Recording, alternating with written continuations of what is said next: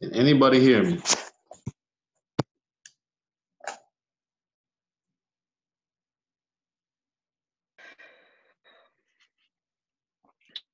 What's up, everybody? Hey. Charles, man, long time no talk.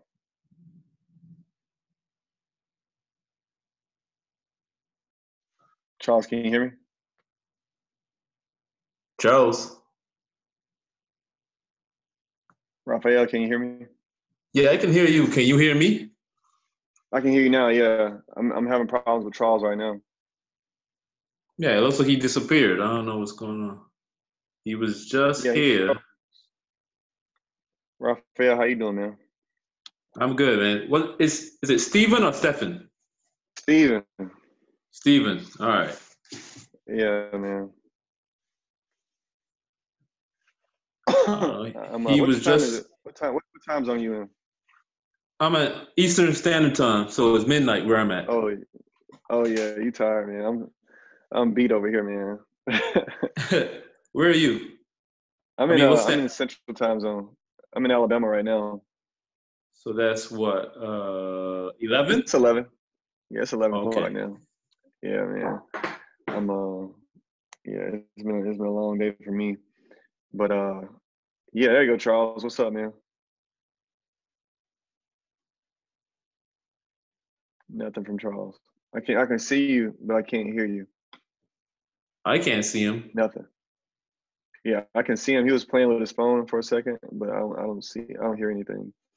Let's see if we can do a chat. Let's write him something real quick. Oh, I see him. Yeah. Yeah, hey, your audio's off. Take it off mute. Or you can switch. He should be able to switch to his cell phone. Yeah. You see that, Charles? You see that? If you can hear me, put your thumbs up, Charles, because we can't hear you at all. So okay, we can't hear you. Okay, cool. Well, anyway, Raphael, man. So have I talked to you before? We haven't had a podcast together, have we? No. Definitely not. Yeah, I know I've talked to you on Twitter before because I remember I recognize the flags. Right. Yeah, I recognize pictures, man. So that's how I keep up with everybody on Twitter. I remember their pictures in like little parts of their bio, man. But anyway, how's your day been going so far? Today is cool, man. Wondering what's up with Charles. I guess he doesn't know how to do stuff when he's sober. It's all good, man. We got time. we got a whole lot of time, man. Yeah. You can't hear me? Yep. Thumbs up. Now. So the audio is not going to be as good on the phone. I'd rather it be coming from the microphone. Did you when you set this up, did you say computer audio or did you set it up as a phone call on your computer? Probably computer audio. Yeah, because that's what I did. And it's that's how I got to that. That's how I got to where I am now. But anyway, long story short, Charles, I haven't talked to you in like a year, man. Yeah, it has been a while. I think it's been longer than a year. Yeah, it's been a while. It's like a year and a half, man. Yeah. Definitely been some time. You're out traveling the world, so I'm still doing it, man. It's tiring, man.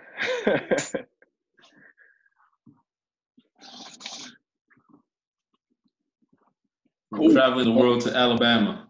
Okay. Yeah, man. He's from Alabama, though, right? Yeah, I'm from Alabama. So I'm in a different part of the state that I'm from. But it's always good to be.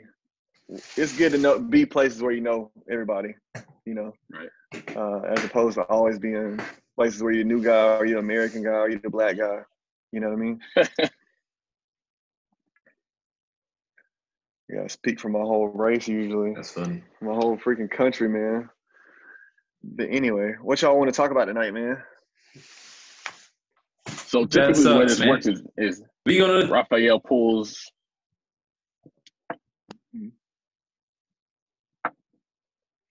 Raphael Uh-oh. pulls a list of tweets, and then we kind of talk Okay. about those different tweets.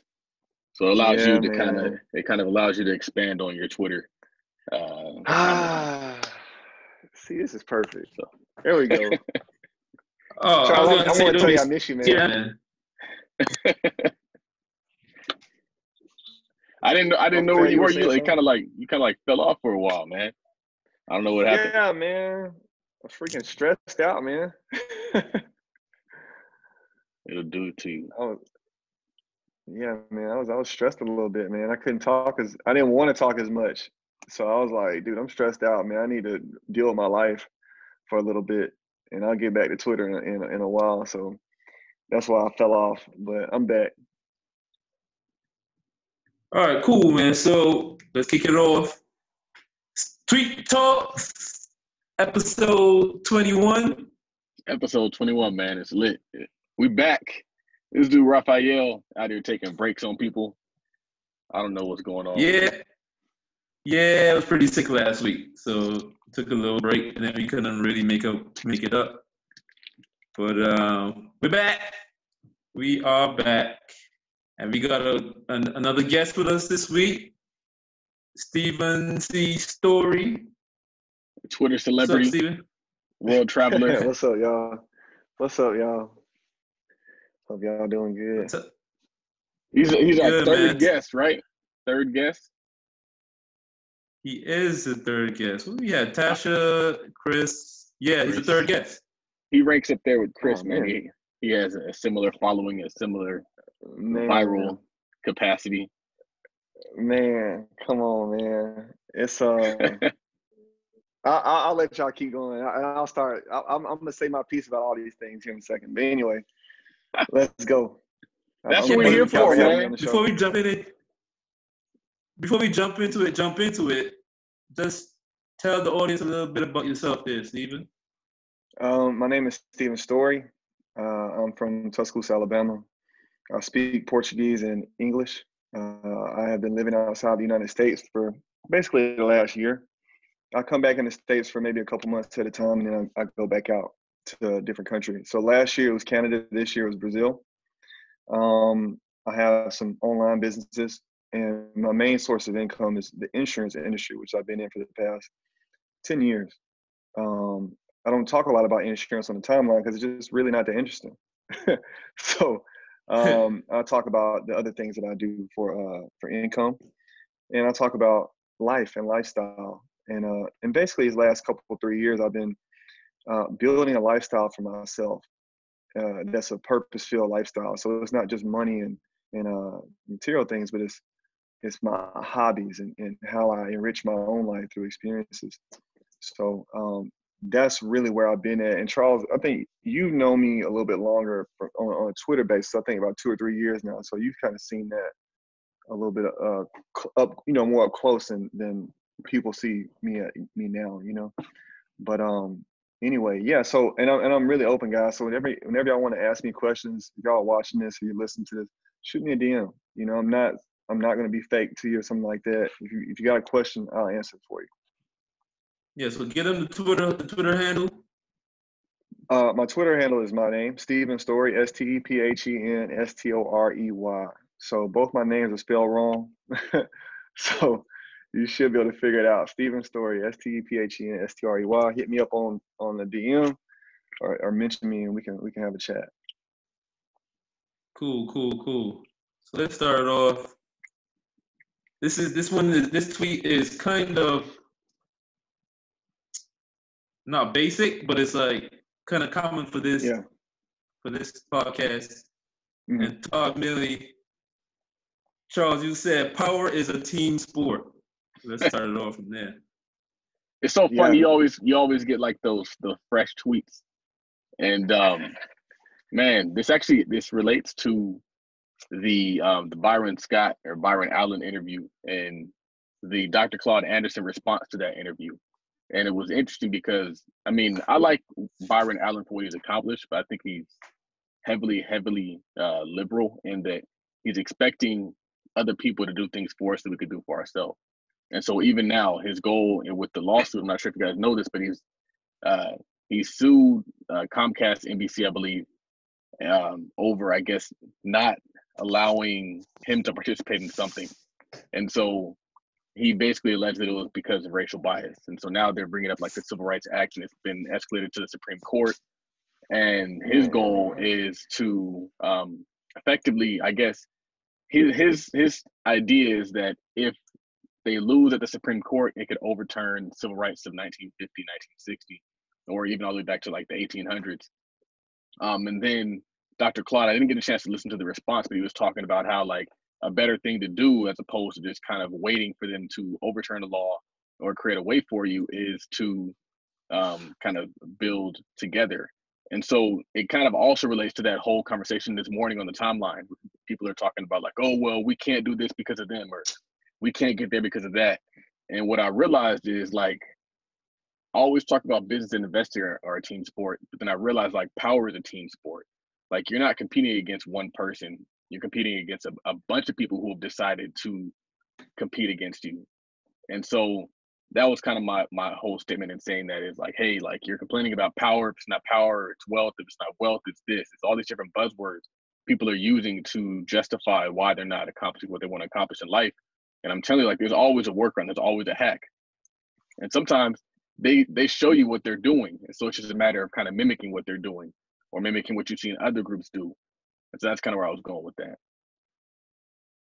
What you got to say on that one, Stephen? Hey man, I'm completely 100% on board with that. You know, the thing about power, as Charles, you know, like I use your real name and your Twitter handle like interchangeably in my head. So like, that's cool. It's all good. I'm about to call you Ty, and then I'll be like, oh, wait, his name is Ty. No, so you know, if we look at the inorganic world, right, the man-made electronic world. So guys, when I was growing up, man, I did a lot of construction with my dad because he flipped houses, you know, in the early 90s and through the 2000s. So I grew up flipping houses. And, you know, the thing about power is that like for example, when you're wiring the house up, one little small wire really won't like do anything to you, right? But when it's connected to all the other power, you know, all the other wires in the house, and then that wire is connected to the main line that's connected to the electric line, you touch one of those wires, it'll kill you, right? So it's the same concept in real life as it relates to people. One person can't do a lot, but when that person is connected to a bunch of other people that's connected to the main line, central banks, universal systems, you know, university systems, police, all that stuff, they can really put you in the dirt, you know? Right. And so here you are playing with wires with wet hands by yourself, you know? Yeah. And so that can be a person, and that's it puts you in a situation like, for example, you're undercapitalized in the business world. You're playing with electrical wires with wet hands. Right. You know, once you go up against somebody like that, they're gonna put you out of business. You know, and I know that somebody's watching this and been put out of business because of lack of capital, because of lack of power, because you weren't connected. Because it happened to me. I had several businesses and some were, you know, undercapitalized, and that's why I didn't have the power I needed to do what needed to be done. But Todd, I'm completely with you on that one. You know, power is a team sport. Cool. So, all right. So I know both of you kind of touched on this one on Twitter. Somebody posted something about that the 50th percentile of income for Black men is $23,000, meaning that half of Black men make less than $23,000 and half of Black men make more than $23,000. I'm a little skeptical myself. I'm not sure if this stat is right or not, but still. You said, Stephen, the good thing is that there's a lot of room for growth. The bad thing is there's a lot of room for growth. So talk about that. Yeah. Well, let's really go back to that for a second, okay? So in that example, that was white Americans and Black Americans. Like it wasn't white. It was just Americans in general. So like that study that they had there really wasn't, it wasn't really correct. Charles, you know what I'm talking about, right? No. They didn't have it set up. Okay, so that in that whole $23,000 example, they didn't really have it set up correctly. But here's the thing, man. The average Black man makes $46,000 a year. Okay, $46,000 a year Ain't nothing to write home to mother about. You know, you can keep the lights on with that, but you're not rich. But at 50% being at 23,000, like I said, the good thing is we have a lot of room for growth. So to go from 23,000 to 50 or 60 grand is learning another skill. That's learning how to sell something online. The problem is getting everybody on the same page to do that. You know, to begin selling things online, all right, I need to learn a skill to get another $10,000 a year, you know, in income. So the problem is, okay, so what kind of person makes $23,000 a year? Well, it's a different person than a person who makes $50,000 a year, and that's where education comes in at, you know. And I've written about this for years on Facebook and on Twitter, is that until we double down on our Black boys, because our Black girls are okay. All right, we have really done a good job educating our Black young girls into Black women. But until we double down on Black boys and Black, you know, young men as they come into adulthood, we're gonna keep seeing our guys stay at $17,000, $18,000, $19,000 a year and be predisposed to criminality and, you know, suicide and all those other things. You know, so education is tantamount to getting past $23,000, because once you get into college and get some college, you're gonna at least get into the 30s per year, you know. I was listening to this podcast with Earn Your Leisure, Wall Street Trapper, and he was talking about how they were all in jail because Wall Street Trapper actually went to jail. And so he was in a cell with this like white dude, and the white guy was like, "You guys are playing the wrong game." He was like, "You guys are out there hustling, doing all this illegal stuff, robbing old folks, making the dash. Like, you guys are playing the wrong game. You can put that same energy, effort, focus, intelligence, and creativity into actually like investing in stocks, starting your business, growing your business." So for me, the fact that those numbers are what they are is an indication that we're playing the wrong game. You're never going to really hit that mark if your game is employment, if your game is trying to get somebody to give you a raise, if your game is protesting for higher minimum wages. Like, that can't be the game. Yeah. The game has to be, what am I owning? What am I buying? What am I building? What am I creating?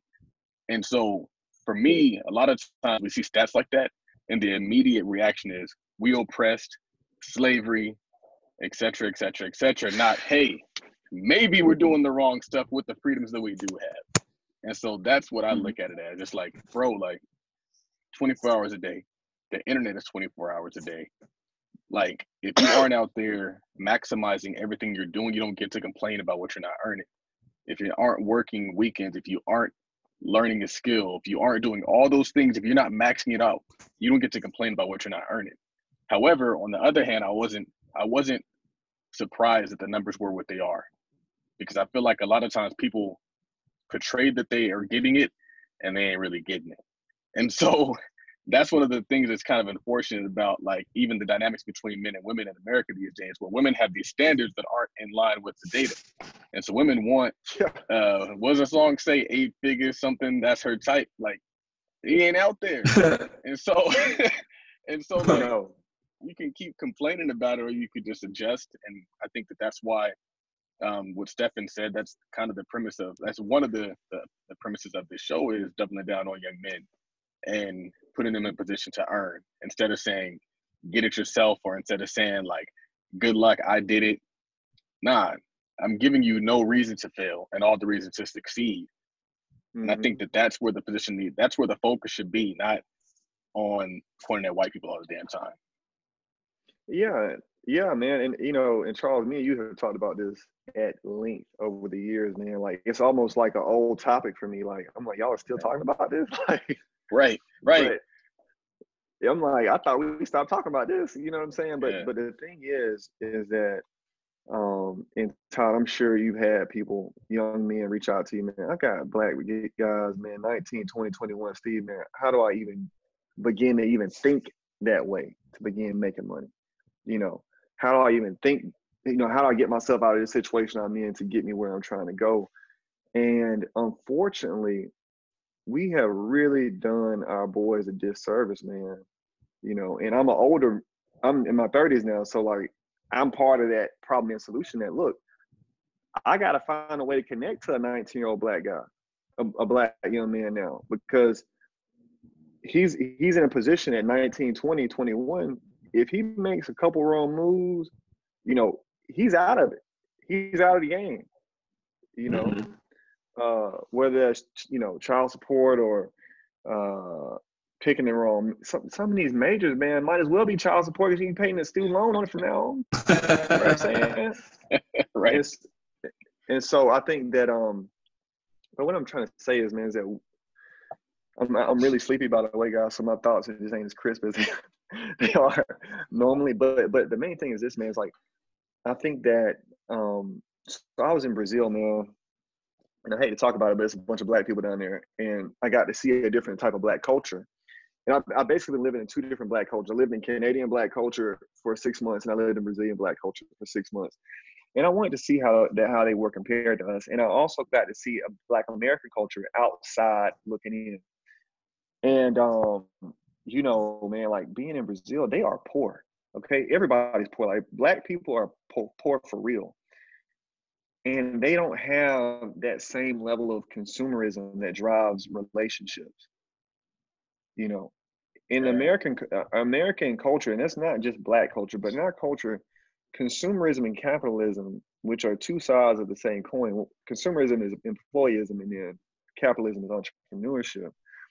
Because of that, because in Brazil, they don't really have entrepreneurship in the way that we know it, you know, and they also have consumerism in the way that we know it. And so because of that, relationships are shaped by that.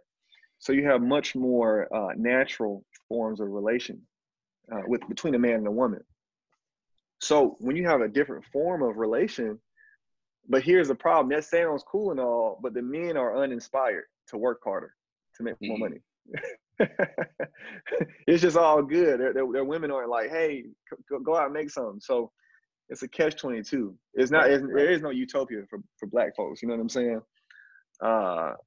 And Todd, I know you touched on what I'm talking about right now, and on your old account and on this account. But I ain't trying to go all the way there with all that right now. But anyway, Raphael, you got something to say? I just want to touch real quick on, you were saying about the whole income thing and being predisposed to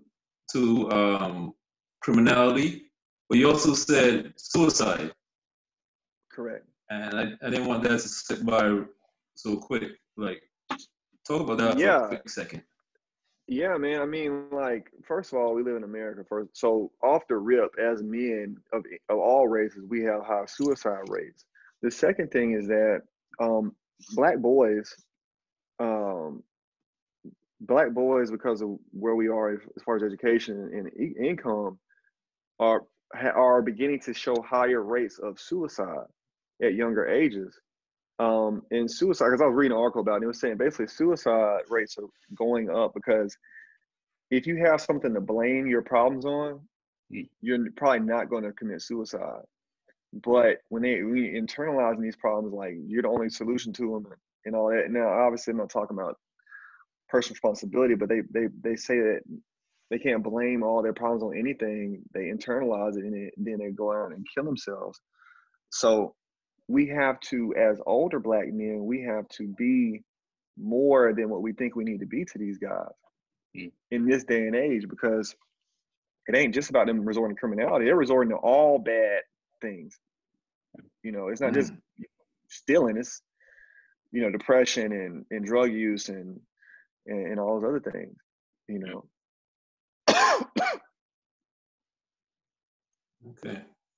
Yeah. So speaking of earn your leisure, now, Charles, you said on Twitter, I know this was in response to like the Harlem Capital interview. No, not Harlem Capital, but John Henry. Don't get rich on the fees, get rich on the carry. I knew you were going to ask me that question. I did not want to answer that question. No, but I'll kind of expand on it. They were breaking down the VC fund, and they were also breaking down just the structure of how people get paid to manage funds. And they were talking about the 2 and 20 principle, where you get paid 2% of the assets under management and you get 20% of the returns. And he was saying basically that, like, your goal shouldn't be to make money off of that 2%. Like that's just to float you. Your goal is to make your money off of the 20% because that means you're performing for your partners. And so I kind of took that because you can, I mean, he was talking about they raised a $25 million fund, 2% on that's like 500 grand. And so he was saying, yeah, we could live out of the 500 grand, or we can go and put that 25 million to work and make them 20%, 30% off of that, and they get 20% off of the back end. That's where you get rich. And so it kind of also speaks to that principle of you become a billionaire by creating millionaires. You become successful by making other people successful. So that's where the focus should be. But you still need that flow. And so that's one of the things I kind of try to get our partners to understand. It's like you still need the admin fees. You still need to be able to not have to work a job, which allows you to then give your all to that organization. So no, that's kind of all it was. I was just every time when I see stuff and I hear stuff that I like, I just kind of fire it out there on the tweets, just so that it kind of like locks into my brain sometimes. I like that. Hey, but all right, but I got something to say about Harlem Capital real quick. A couple of things I find interesting. Yeah. So it started by these four young guys. It's supposed to be like changing like the whole face of venture capital. Right, right. Like people that look like us, there's hardly any people that look like us in venture capital. And there's hardly anybody looking like us that gets venture capital. And they're trying to change that. A couple of things I think is funny. The Route 100 came out a couple weeks ago, or a month ago, whatever, saying like the most influential Black people up there. Was it under a certain age group, maybe? I forget. And they had two things that was interesting to me. One thing, they had John Henry under the other guy, like ranked below the other guy, Brandon Bryant, which I thought was strange because Brandon Bryant, yeah. So it was strange because first of all, John Henry's everywhere. He's on TV, he's on podcasts. Everybody's interviewing him all over the place. The Brandon Bryant guy, you hardly ever see him. Right. Most people you see is he's pitching for brands, big brands like Mercedes-Benz and all these things. I thought it was weird that they ranked him higher than John Henry. But I saw that too. I thought it was weird that they're ranked so high and their business hasn't really even made any money yet. Because we talk about Harlem Capital as though they're already successful. Like they raised the money, but they haven't deployed it successfully yet. I thought that was kind of how much money did they raise?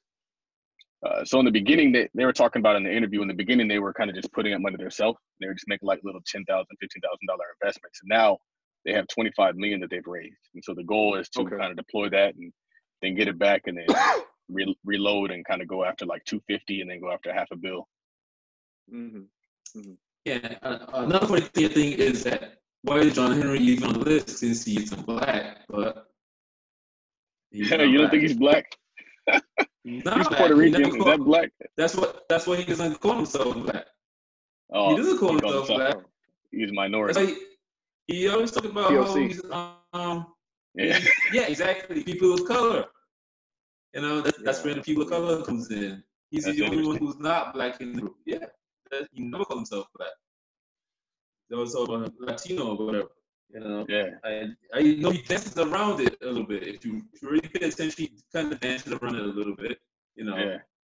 He doesn't hide it, but I think it's funny because when they talk, it's always about they want to invest in companies from people of color and women. Yeah. So I'm thinking recently, so that kind of like we still kind of like screwed because the investments you're making, you're investing in white women, Black businesses, and maybe a Black female here and there. I can't think of any that they did. I think they invested in Gravity. Yeah, that's about it. So, but see, the thing is though, and he kind of made this distinction between being a VC and being an angel investor. And an angel investor is somebody who invests their own money. A VC is somebody who invests the money for others.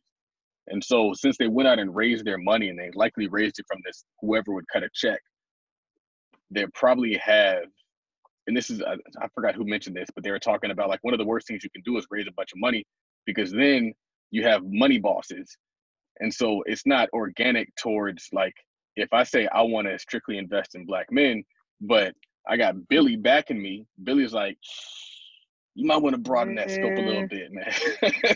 I don't know how I feel about that. I don't know what they're going to think about that at the country club, Charles.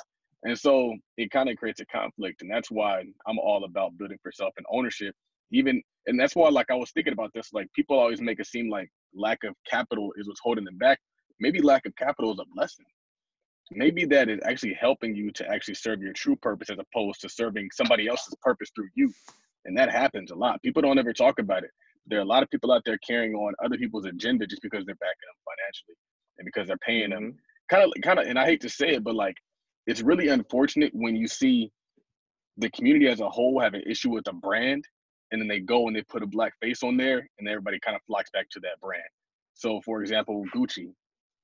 That's just the most recent example. Or Papa John's Pizza. They did a great Pizza. job with that one. Papa John's Pizza, their company was tanking, and they're like, oh damn, let's get Shaq. And so it's like, it's really disappointing, but it's not uncommon. They've been doing it since the beginning of time. And so it's like, I think people have to kind of wisen up, and they got to realize, like, it really is, as cliche as it sounds, it's chess, it's not checkers. Like, you got to look at the move behind the move. You got to look at like, oh, okay. And it's kind of like Byron Allen mentioned this in the show. He was like, he was talking about how there's this white producer, and the white producer was like, I don't understand why you aren't okay with just having like a Black face.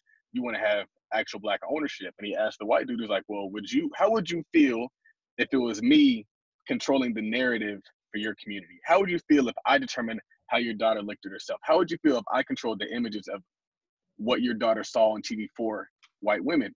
He's like, I wouldn't be for that, man. It's like the same is true for us.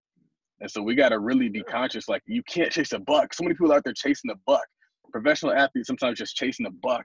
You are out there chasing a buck. And that's why I said this thing earlier too. I was like, we need to, and I'm not sure if we're going to talk about this tweet, but we got to focus on community, not just making money. A lot of people out there like, I just got to get my paper. And I brought this up, and like, all due respect to the homie, but like, John Delia has this space. He has this commercial space in Detroit.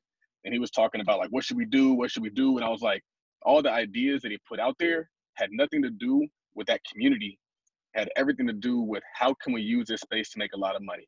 So either we're going to sell weed, or we're going to grow weed there, or we're going to do something else that, like, it doesn't help the community. And we got to build the community first and then get the paper. Because quite honestly, if you have a community, you don't really need the paper. If you control the cops, you don't need the paper. A lot of us are out here like, we got to get wealth so that we can have people treat us nice. Like, no, like, if you control everything there because you built it, they're going to be nice to you by default. And so, like, that's what I'm saying. Like, we need to control the grocery store. If you control the grocery store, nobody's following you around because they know you. If you control the police department, nobody's shooting you because you hired the cops. And so, like, we got to take the community approach and let the money come. But if you have the community, you don't need the money. It takes care of itself. Correct. I completely agree with that. Speaking of, Charles, you said on Twitter, think community, not making money. That's what I was saying. I knew you were going to bring it up. That's kind of it. But it'd be kind of cool if Stephen, if he has any comments on that, agree or disagree. Yeah, man. Yeah, so, I'll take it a step further, and I think that in order for us to have good communities, we have good families. And in order for us to have good families, we need to have strong, independent Black men.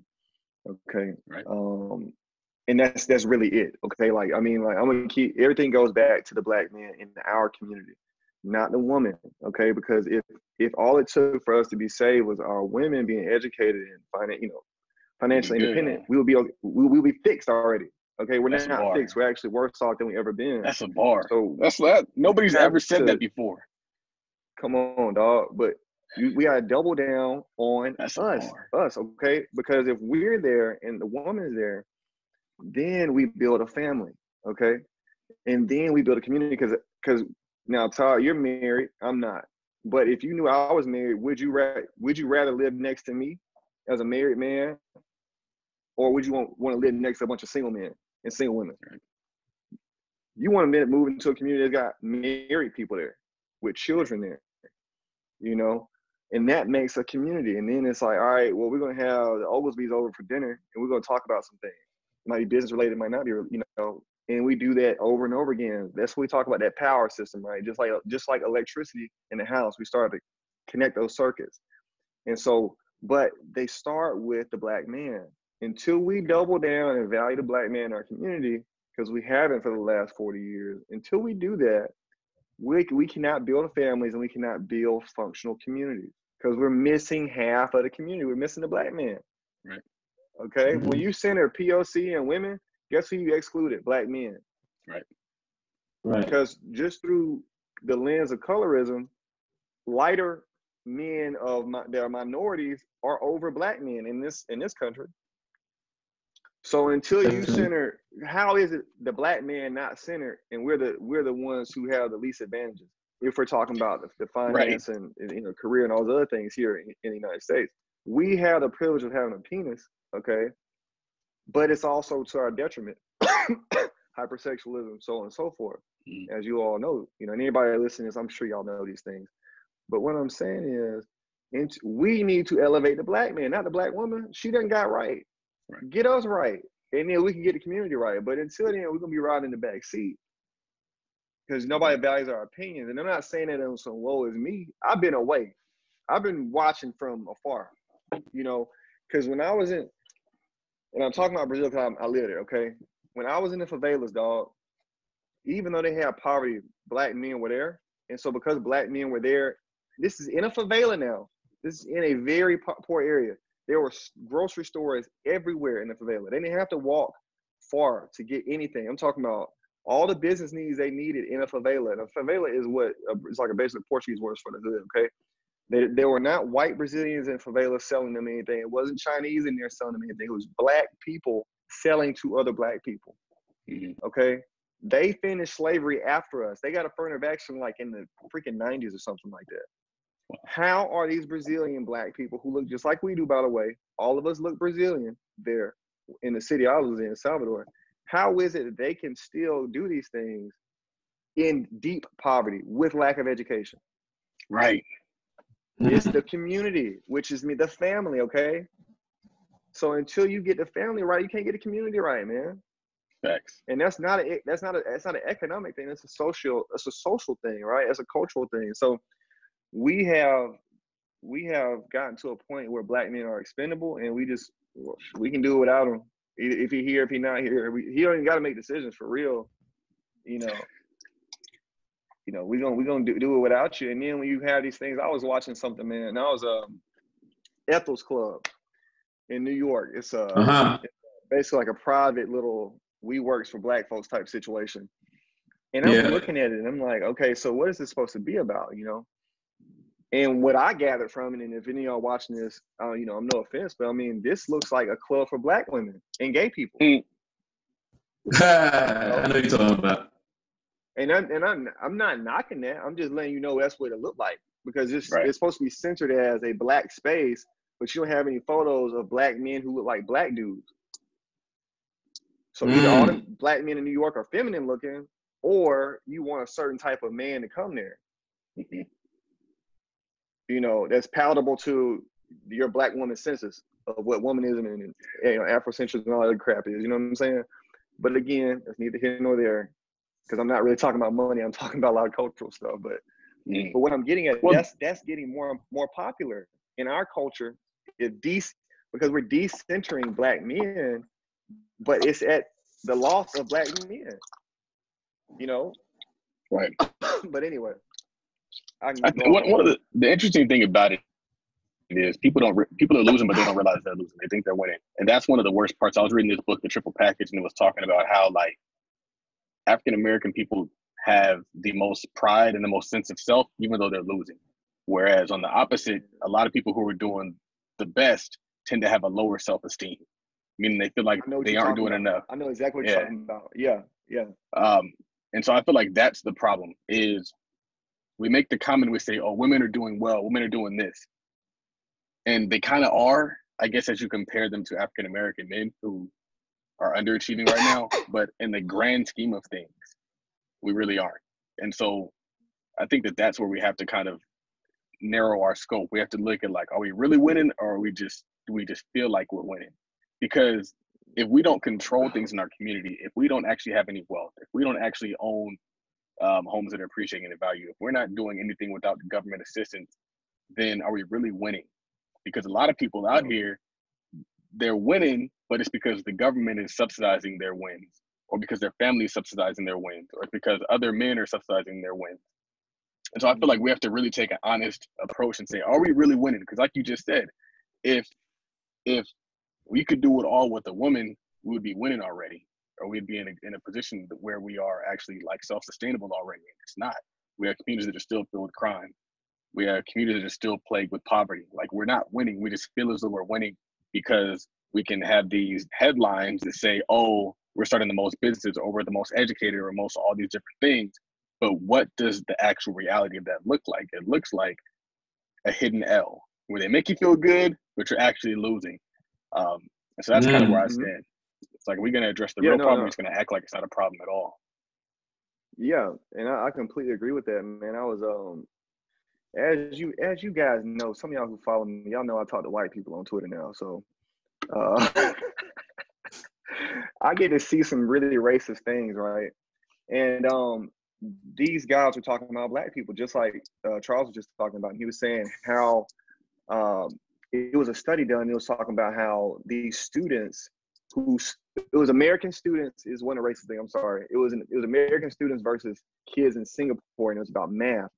And even though American students tested so much lower in the math category, we had higher confidence. Well, the allegory is, here we are the lowest in basically all good metrics, other than like if there was like a dance metric or like an athleticism metric. We're at the bottom, right?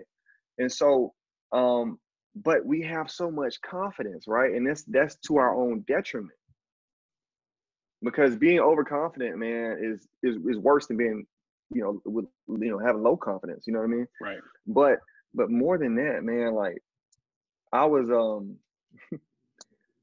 man, I got a lot of stories from these different countries, but I ain't gonna get into it too much, man. I was talking to this Nigerian cat, and he was like, basically he was talking down on Black America. He was like, y'all don't do anything. Y'all don't do anything right. Y'all just shoot and kill each other, all y'all baby mamas and baby daddies and all. I'm like, well, we got this and that. And he was like, no, y'all really don't, And I was like, I was arguing with him. Like, I'm yelling. We were yelling at each other, you know what I'm saying, at this point. Because I'm trying to defend us, but I snuck some low blows in there. I'm not going to repeat it on the podcast, but I said some bad stuff about Nigeria in our defense, of my people, because I'm not going to let us go out like that. But anyway, I said it to say this. It's like something's got to give, and I don't know how far we're going to go down this. I'm a strong, independent Black woman, and Black women are the leaders of Black America, and the future is female and all that stuff. How far are we going to go until we realize that, hold up, this ain't working? Right.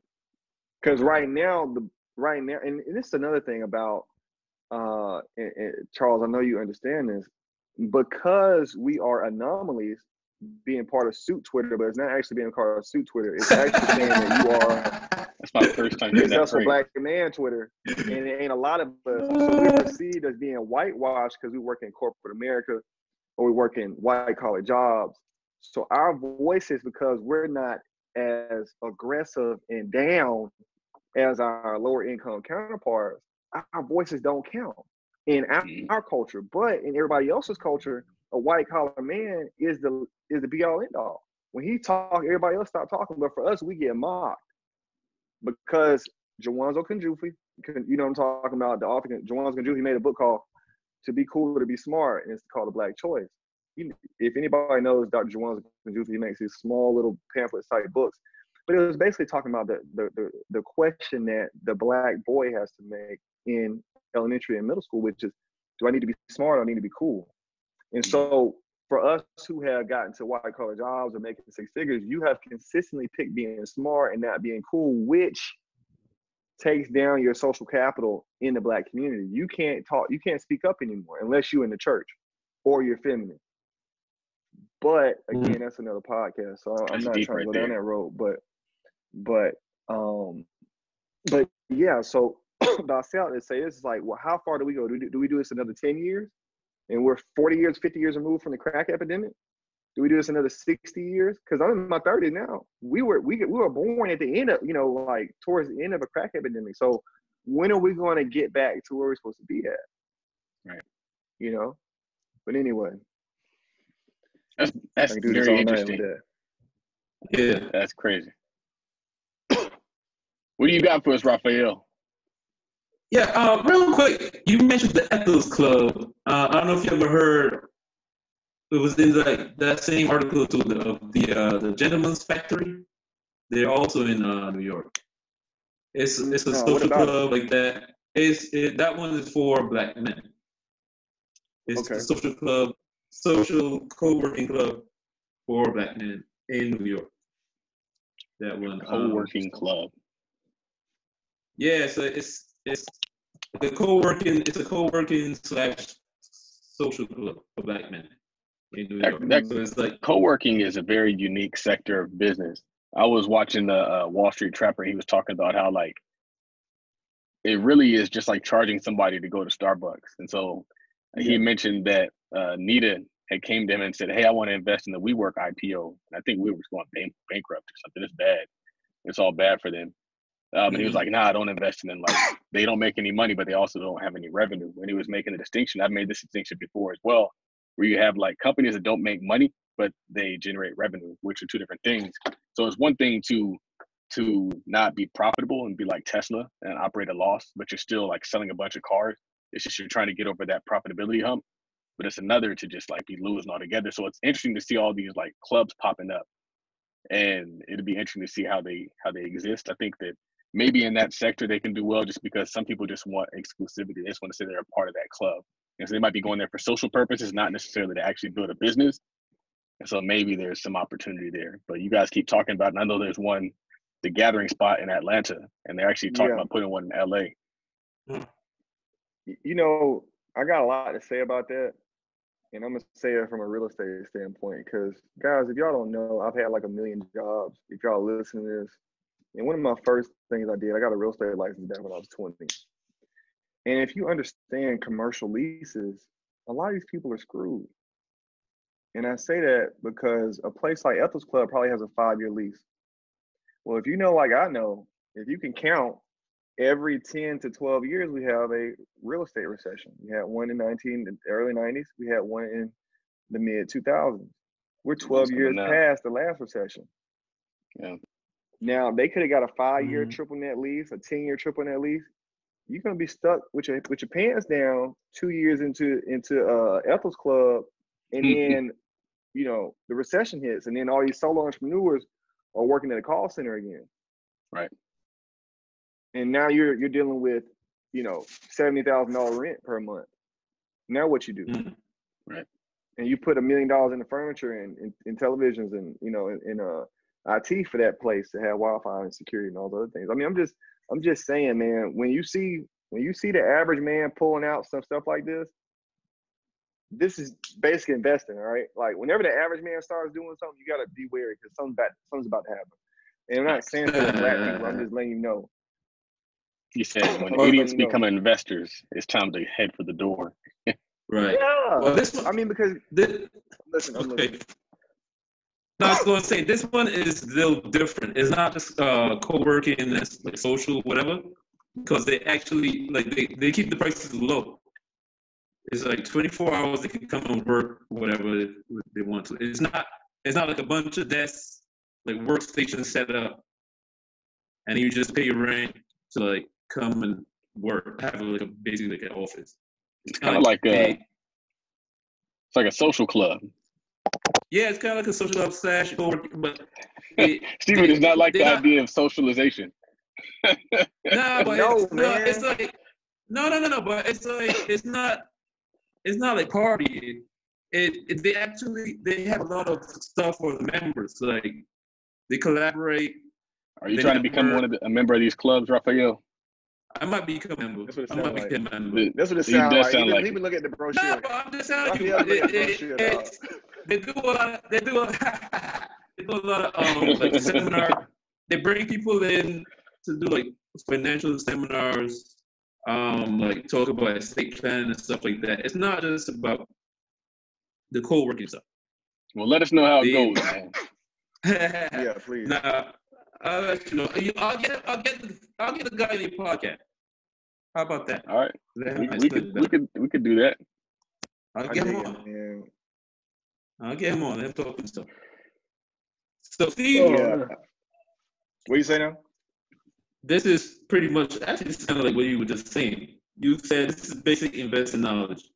When you see everybody going one way, you may want to start going the other way. Pretty much. Yeah, man. I think that whenever you start making businesses with social issues around them, it better be a pretty big social issue. If it's not, you're gonna be screwed. And so things like, and I'm using Ethel's Club just because of where we are in society right now, culturally, like with Me Too, and like Black women are the only people who vote for Democrats in the Black community and all that other stuff, right? When you start, so perfect example of this was when these feminists started a restaurant where men had to pay more in Australia, okay? Wow. And it closed down in 18 months. They probably were bankrupted. I mean, they're probably going to be screwed for the next 5 to 10 years, those business owners, right? And what I'm getting at is when you're serving a demographic like Black people, and I mean Black people as far as economics, okay?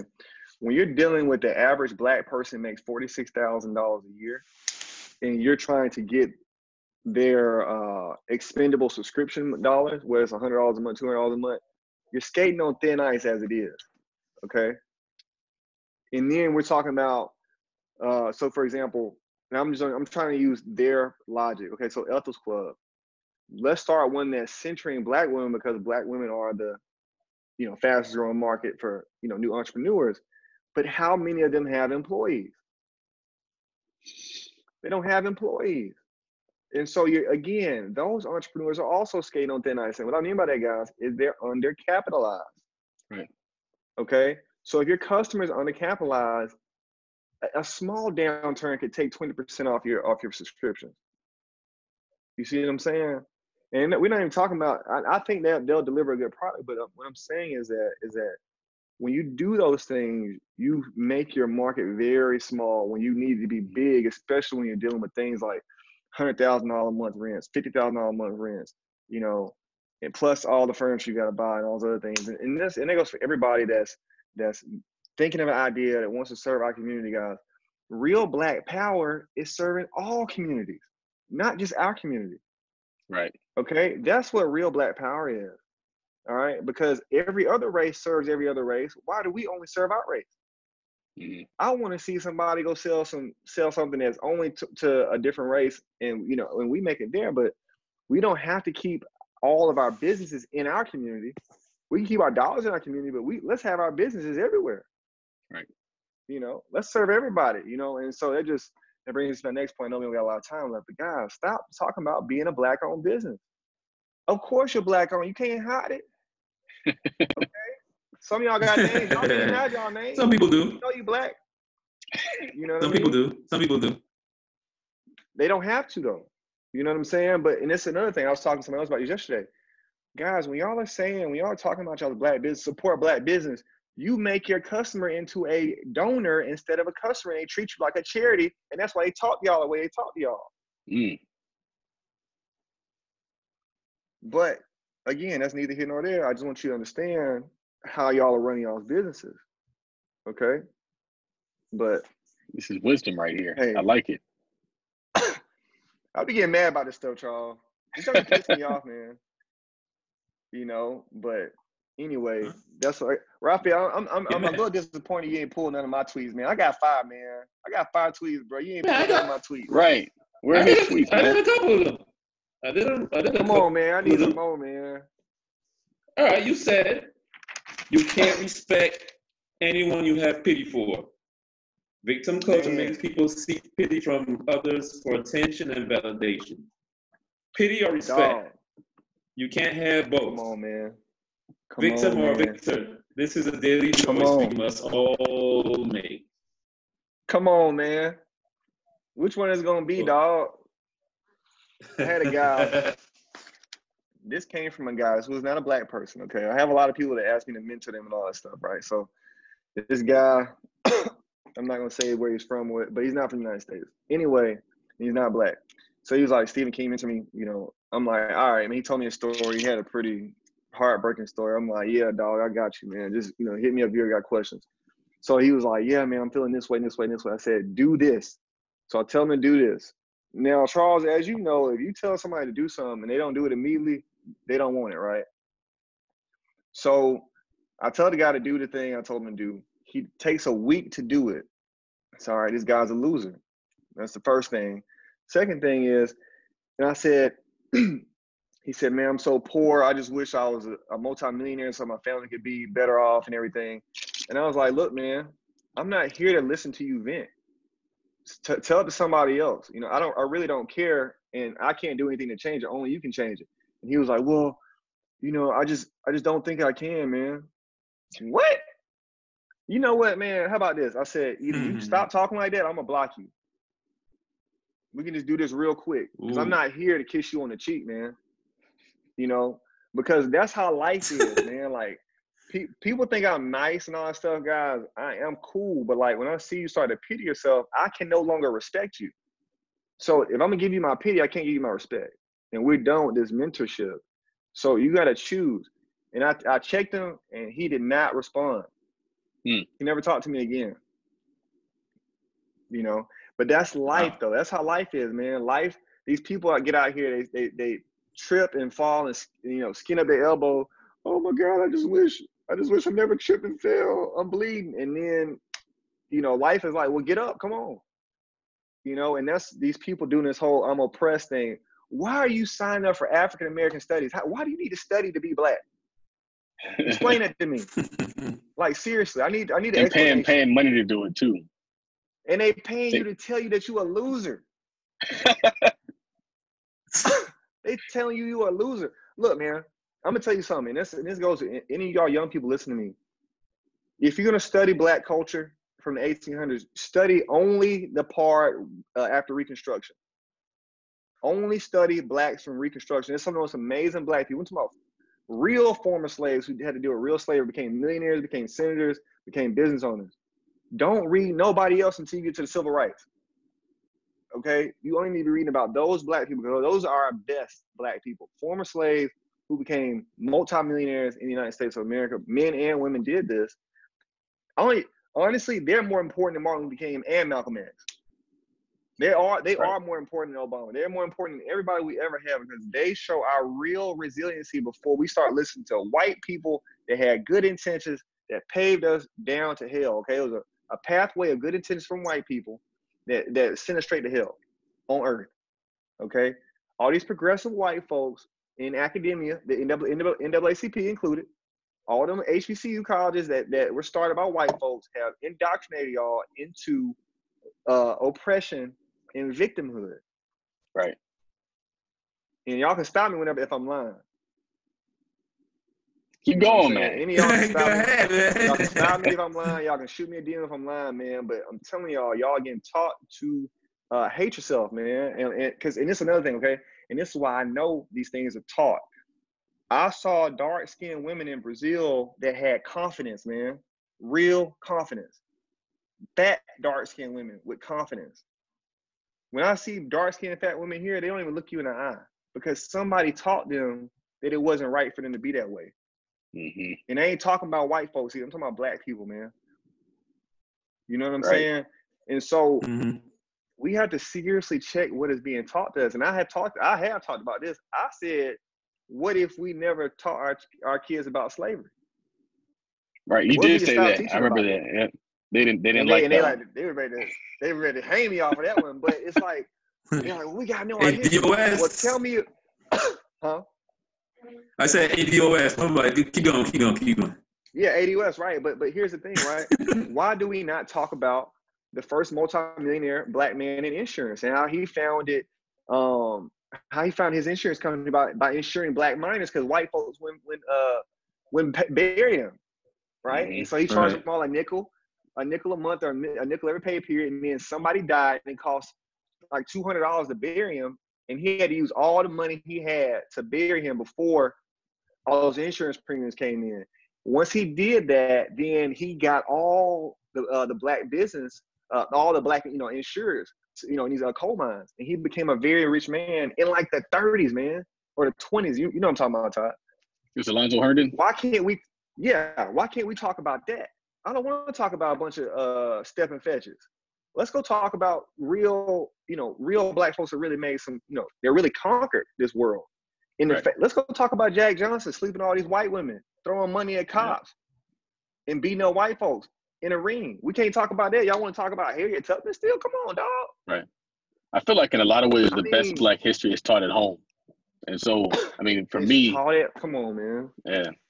So for me, it's like we had a library of all those different books of the people who did something. And so, I mean, that's one of the goals for me to impart on my children. I mean, because I forgot who said it, but it was something along the lines of like, no intelligent person would send their child to be taught by their oppressor or their opposition. Malcolm said that one. Right. And so, I mean, you gotta, these days, I forget, somebody also said something about nobody's going to teach you how to beat them. Nobody's going to teach you how to get ahead of them.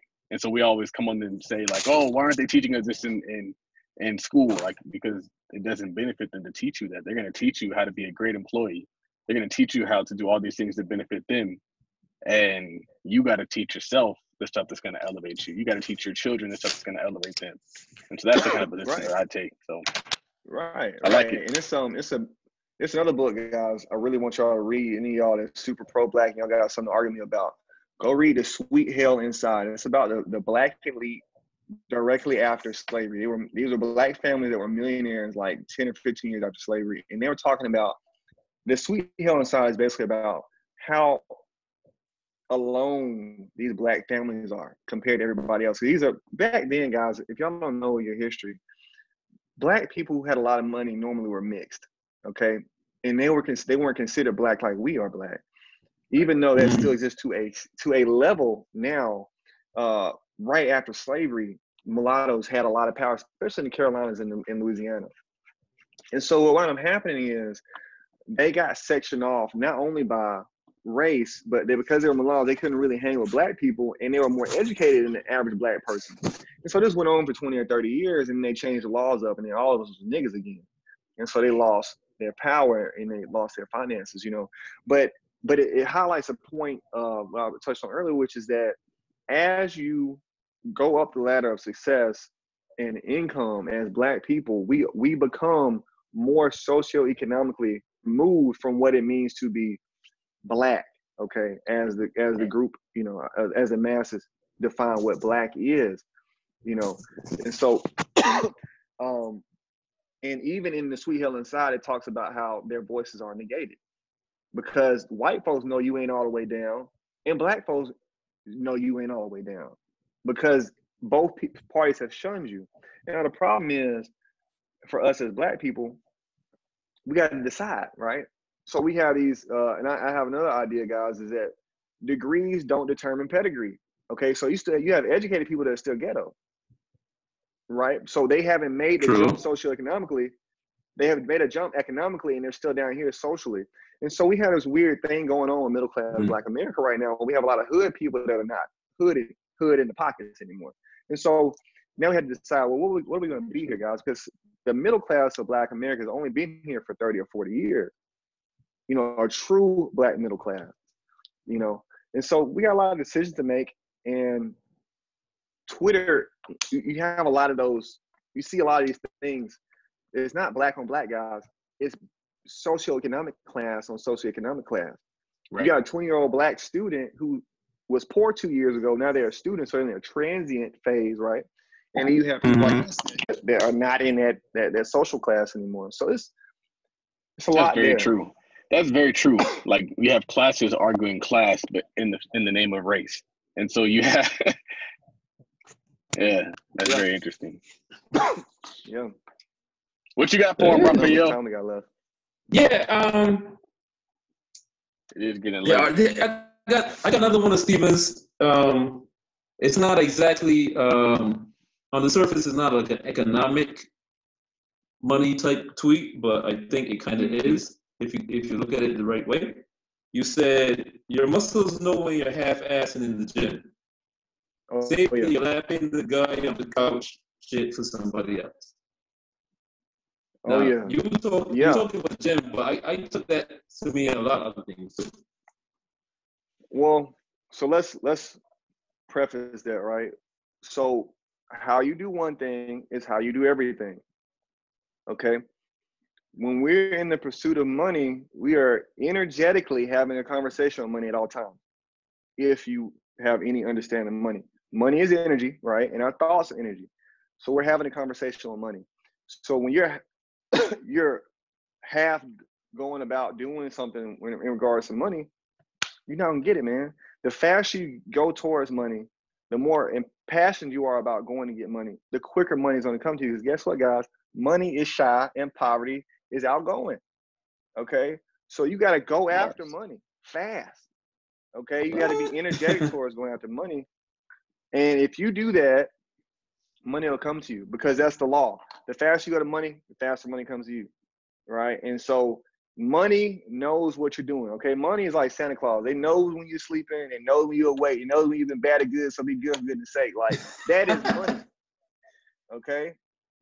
So money knows that, and that's why, guys, I'm going to talk about something else real quick. And we're going to talk about a really quick, I really like sales, guys. So I'm going to talk about prospecting. It's a 30-day rule. And so for you guys in high ticket sales, it's a 30-day rule. For you guys that are drop shipping or selling a cheap product, it's a 1-week rule. Whenever you prospect, when you stop prospecting for a day, within 30 days, if you're selling a high ticket item, or within 1 week, you're going to see a drop in your prospects after you miss 1 day of prospecting. If you miss a week of prospecting, you're going to feel it in your pockets, okay? And then if you miss 30 days of prospecting, you're done. You're in a slump, okay? And that's when the law of need comes in. That's when you start feeling desperate. Todd, do you know what I'm talking about? Have you had this feeling before? You know what I'm saying? No. Where you miss it, where you don't really, I don't know if you're in sales or not. I don't know if anybody's in sales, but when you're not prospecting, okay, let's just take it to something else like Twitter, right? Right. If you don't tweet for a minute, when you start back tweeting, nobody likes your tweets. Nobody retweets you. It takes you got to really pump it up to, really get going. Then you can start getting viral tweets once a week. But if you stop for a day or two, you just go, it's like, dang, don't nobody like my stuff no more. And then if you don't tweet for a week, it's like, dang, man, am I even on Twitter anymore? And then after 30 days, nobody is looking at your content and the algorithm resets on your account. It's the same thing regarding money, okay? So in the 30-day period, if you're not going after money, in the next 90 days, you're going to feel it. If you slow down in December, you're going to feel it in March. Them the rules, okay? So take from that what you will, guys. And if you want to know more about sales and prospecting, you hit me up in the DMs or you watch some of my threads and I'll tell you about sales, how to make some money. But that's what I got to say about that tweet, that innocuous gym tweet. Innocuous gym. What else do you have for him, man? What else do you have for him? There's a perfectly good reason why you leave the area you grew up in after you've made it.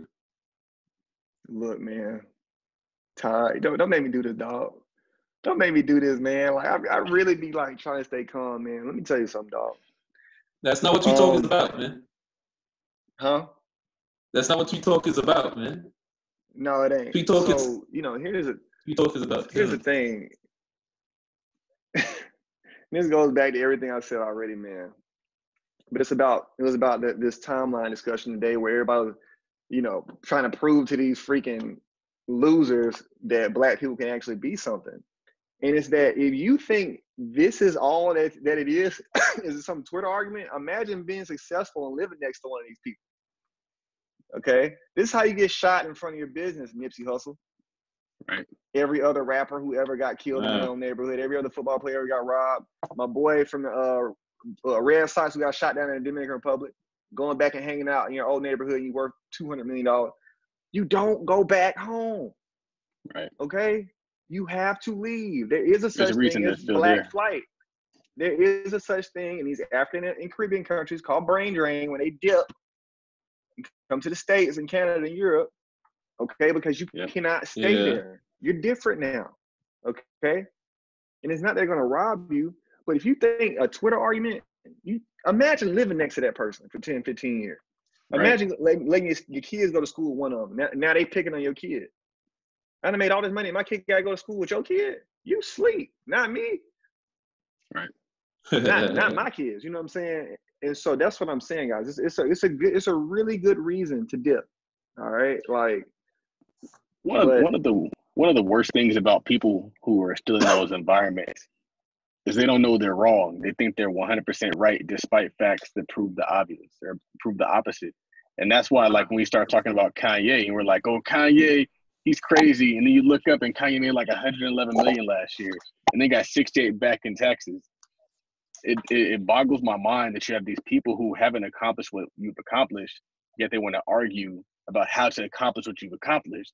Like, that's what was going on Twitter today. Is people were telling somebody who's done what they haven't done that what they've done is impossible. And it was funny because I used to have that debate on Twitter a lot, and then I looked in and it was like just a whole group of people who were actually like making the same arguments that like maybe Stephen and I made like 2 years ago, last year.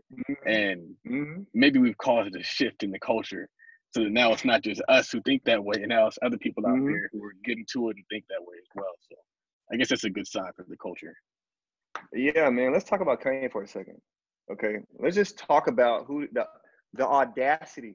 Okay, God might not have given these people intelligence or courage, but he gave them audacity. Okay, Kanye has a best-selling shoe with Louis Vuitton, two best-selling shoes with Nike, a $3 billion company. The dude got like 20-something Grammys, married Kim Kardashian, put 4 kids in her. Okay, with platinum with a gospel album. Who does that? His wife gets niggas out of jail and she ain't a nigga. Okay, this dude is literally affecting U.S. policy towards black people. And he's the crazy one. Right. Like, come on, guys. Like, explain that to me. How? And it's because they don't know any better. It goes back to what we were just saying. Like, people who aren't there, they don't even know they're wrong. They're so convinced that they're right, despite facts to the opposite. Man, it's a shame, man. It's really a shame. And I was watching my dog, man. I build smart homes. I think his name Jamil Jamal, something like that, man. Y'all go follow him, man. I like his story, but you know. Yeah, we know Jamil. Jamil Hassan or something like that. Yeah. Yeah, man. I like what he's doing, man. But you know, to see him be ridiculed by 20-year-olds who the highest accomplishment they ever made was making an A in African American studies. That's the best thing you ever did in your life. And you're coming at this guy about something that he's done and how, you know, he can't do what you're saying he's doing currently. Like, come on, y'all. But see, the thing about that is it goes back to what we were saying earlier, is we don't value the opinion of men. And so, like, what frustrates me about that is it shouldn't even be a debate. Like, if you grew up in a house with a man, it's not a debate. I tell people all the time, like, this isn't a conversation. This is not a democracy. I said what I got to say. And that's just what it is. And you can fall in line with what I said. And I think that's the dilemma that we have. Do you see this? Yeah. This is a book. This is written in the 90s. Do black women hate black men? Yes. The answer is yes, okay? I can open up any part of this book, and it's going to tell you all these things. Pick a class. Got chapter 3. Class distinctions in America generally are based on inherited wealth, blah, blah, blah, blah, blah. Is the unhappy relationship between black men and women present in the highest income levels of the upper class? It's all talking about everything we're talking about. And this is from the 90s. This book is written in the 90s, guys. Anybody that's watching this, Do Black Men Hate Black Women? Do Black Women Hate Black Men by A.L. Reynolds. This talks about all these things we're talking about, guys. Let me tell you something. The black man's voice does not matter if it's not inside the bedroom. Do you understand that? Okay, we are only valued sexually. We are fetishized by our women because we do not run our households, guys. Do you understand that? And again, it's to our detriment as well. Because if let's say hypothetically, since the man's voice is silenced, that we run with that girl's opinion, that becomes our reality. Now the reality is we can't, it's impossible. Instead of the latter is get out there and get it done. And so we've adopted that mentality for our culture just because we've silenced the people who are actually going to go out there and get it done in favor of the people who are talking about what we can't do. And that's what runs. That's pretty much the voice of the culture now.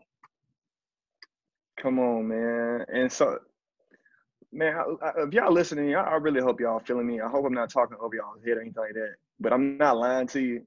And it's not like I hate black women or anything like that, because I don't. Okay. My girl black, she light skinned, but she black still. You know what I'm saying?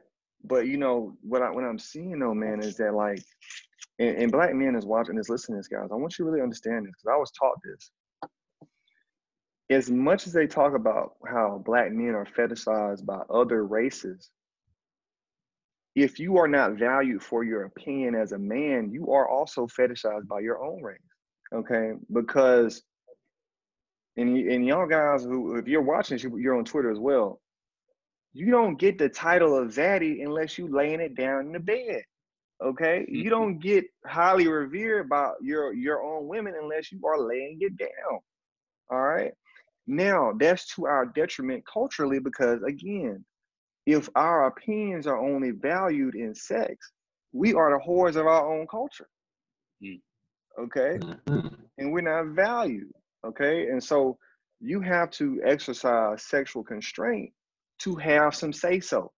Okay, the minute you fall for the play of let me like this girl's picture, let me give her some attention, you have lost. Okay, you are in a daily game. Okay, and I'm talking about you better not even look that way, and you will lose your power. These chicks walk past you with a big butt, chest out. You're on the Instagram feed, you're on the Twitter account. You can't not compliment a woman. You are a sucker, and you lose every single time you do it. You lose all your power. Oh, that's a sexual being right there. I know I can get him to do whatever I want to do if I just gave him a little attention or gave him some sex.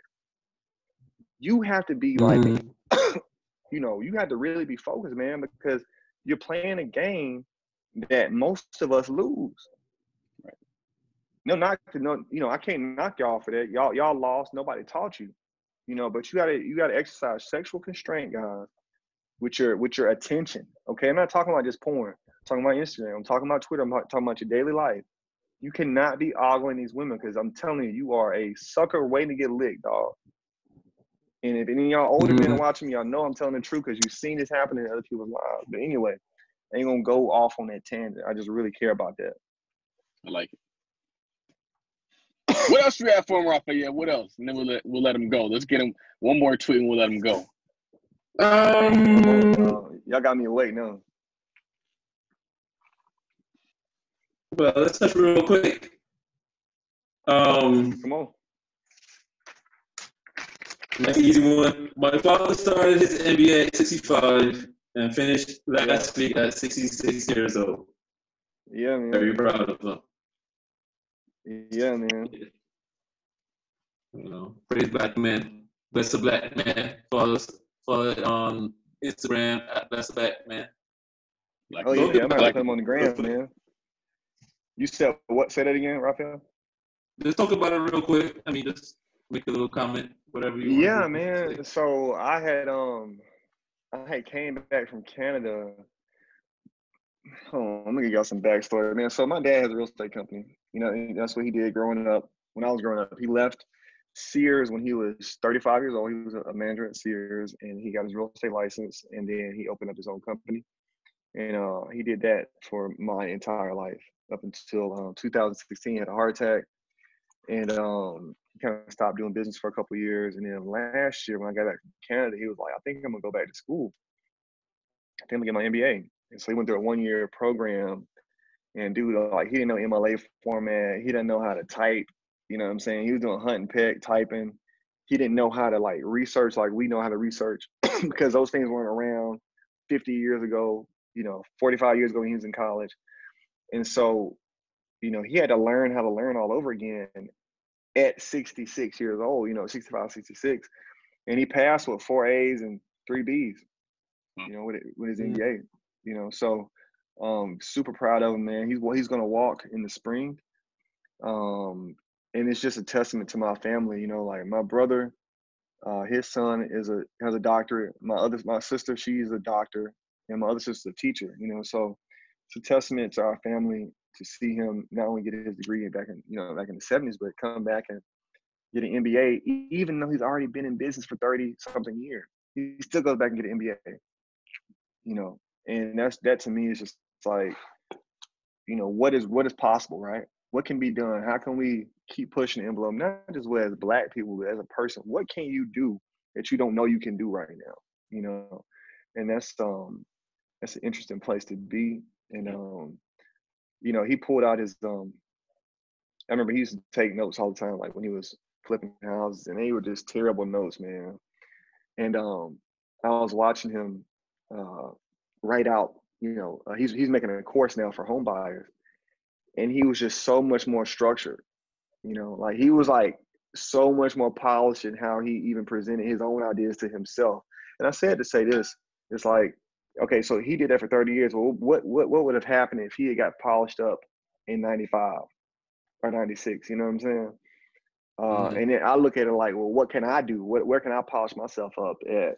So I don't have to wait 35 years from now to be like, all right, let me, get another level of education. But I'm all for it. And I think that I don't have my degree, but I will be going to university in Brazil next year.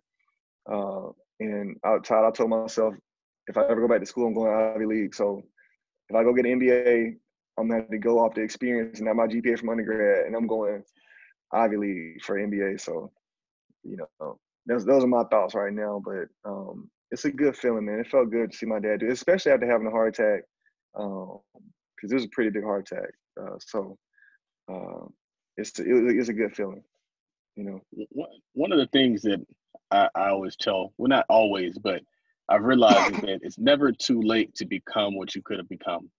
And there's a lot of people who think that because they didn't do one thing, that it's a wrap for them, because they didn't, whatever, maybe they had a child early, maybe they didn't go to college, maybe they got married, got divorced. And I think that that's why I always talk about like the game of golf. It's such a unique game because it doesn't matter where your first shot lands. All that matters is that you play that next shot very, very well. And we tend to think that you got to be successful by 30. You got to be successful by 25. Got to be successful by 35. And we don't realize like the goal is just to become successful, period. And so you might have to pivot at 35, 40, 45, but that doesn't mean that you can't. It takes you 2 years to get a degree, 1 year in your dad's instance. And that 1 year will set you up for the rest of your life. And so I think that people who are listening to this, like maybe you, as long as you make your next move, your best move, as long as you make that next step worthy, that's what matters. But so many of us are like, I have cousins who they didn't finish high school. So they feel like, oh, well, if I just would have did what Charles did and did this and this and this, then I'll be where he was. Like, well, bro, like make your next move dope. Like, what's the next move looking like? But what I'm finding though is a lot of them just use as excuses. They don't really want to do the work. They think they think this wasn't work. It was work. And it still is work. And so like even making your next move is going to be work. Your dad put the work in to get that degree. People are putting the work in to get out of whatever situation they're in. It never comes easy. It didn't come easy when you're 18. It's not going to come easy when you're 35, but it's still possible. No. Yeah, they ain't giving it away, guys. And this is an idea I want to introduce you to. I want to introduce you to the formal idea of what Charles just said, and it's called the toolbox fallacy. And it goes like this. If I had this, then I would do this. Okay, so the inverse of that is if I don't have this, then I can't do this, right? So if I don't have if I don't have a degree, I can't make 6 figures. If I attain 30 and I don't have this, then I can't do this. And so you're believing a lie. Okay, so you're putting a qualifier into something that you could just do, right? So you're saying, I could make 6 figures if I had a master's degree in business, or I'm a traveling nurse or something like that. Let's take out the traveling nurse part and let's allow your brain to attract money, because again, money speaks through energetically. It doesn't speak through degrees. So we can talk to money without the qualifier, and that if-then statement, right? And so then it's, well, if I am 65, I cannot get an MBA. Now it's, I want an MBA. All right, bam, let's go get an MBA. So remove the self-imposed obstacle, right? So I wanted to go to Brazil when I was 20. I went when I was 30 because I wasted 10. Well, I got a girlfriend now and I can't go to Brazil just yet because I got a girlfriend and I got to wait because she won't want me to go. I did that for 10 years. And then one day I just bought the ticket and went. I could have took that qualified out of permission, right, and validation, and I could have just went in 2008, 2009 and got it over with, you know? And so don't be like me and waste 10 years. Just go ahead, remove the qualifier, forget and fallacy, guys, if y'all don't know, if you're not up in your vocabulary, fallacy is a lie. So a toolbox of lies. Okay, so you're putting in obstacles and lies in your head and making your subconscious ask the wrong questions. That's another thing, guys. You got to understand. You got to ask the right questions to get the right answers. A lot of y'all are saying, why me? You need to start saying, why not me? Okay, why is my manager this way? Okay, well, why am I reacting this way to my manager? Maybe I should react a different way. Well, why is my business not doing this? What have I done in my business to make it to be this way? Okay, a lot of y'all are asking victim a question. You need to be asking victor questions, and you'll get victor answers. Okay, and another thing I do, guys, I believe that I'm going to be wealthy. So this is what I do.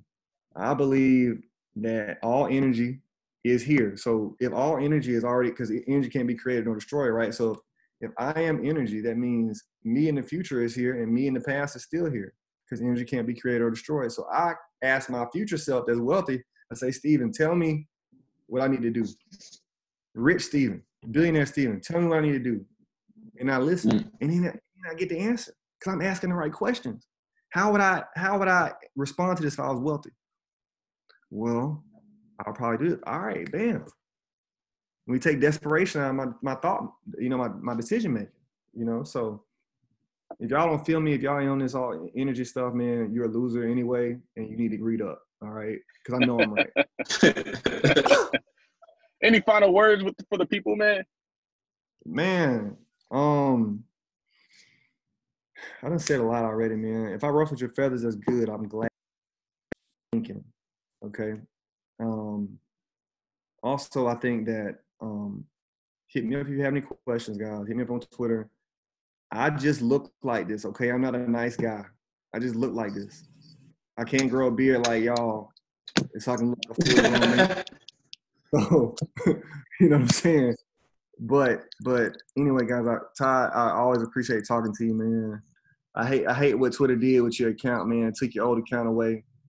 Raphael, it was great talking to you on the podcast. And anybody still listening, I appreciate all y'all, man. You can always learn something new. You can always be something new. You can always reinvent yourself. If you don't like who you are right now, get a haircut. Change how you talk. Go get a new vocabulary. Go learn a new language like me. You're following Portuguese agora. Okay? I speak Portuguese now. So, like, you don't have to, if you don't like somebody saying. Okay? So, again, guys, I thank you. I appreciate you. I feel anything else? Man, there's a lot of good stuff. I gotta go back and listen to it, man. Dropped a lot of good stuff tonight. Had my feathers ruffled. I feel like going to the gym in the morning, even though it's like 1:30. It's like 1:30 in the morning. Like, man, I feel like I gotta go to the gym now. Mm-hmm. Get that energy going. Okay, one more thing, Raphael. I meant to say this. Don't give me stuff to do now, man. I meant to say this. I was following Chris Johnson when he had like 900 followers 3 years ago. Okay? Just so you guys know, if y'all go listen to Chris and hear everything he said, he was a regular dude. Okay? The guy, he used to listen to podcasts that we were doing 3 years ago. Okay?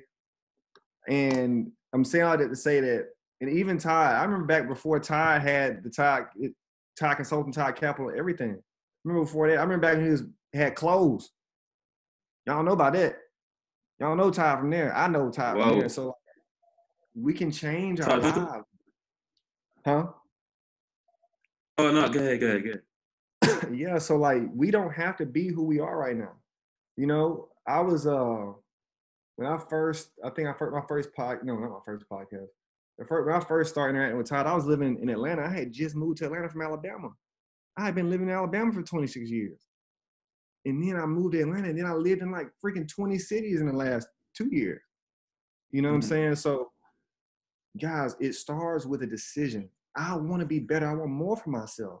And then you allow Big Mo, and Big Mo is your best friend and your worst enemy. And Big Mo is momentum, big momentum. Allow momentum to pull you, man.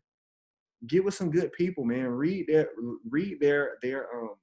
what they're doing in their lives. Get some ghost mentors. Go to YouTube, pick one person that you really like that's at a high level of success, and only listen to them.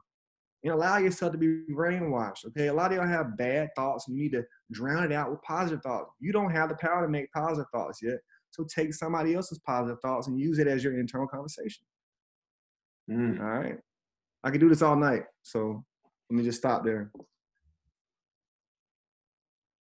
Cool, man. We appreciate it. We definitely appreciate it, man. I mean, it's Raphael. I mean, and we always say on Tweet Talk, one of our commandments is kind of like, there's a lot of good ideas out there. Pick one, and it's not so much your ideas, what you do with it, because you are the source. You know, Raphael, I am the source, and Charles is the source, and we know Stephen is the source. You know, we are the source. And what you got to say, Charles? I got to say, don't be a little B. Start a little business. Thank you for coming on the show, man. It's definitely been a long time coming. I'm glad we had this platform to allow people to expand on their tweets. And I think a lot of people are going to get a lot of value out of this. And we had a good conversation, too, talking about some real life issues that affect people. So I had a good time. We dug into it this time.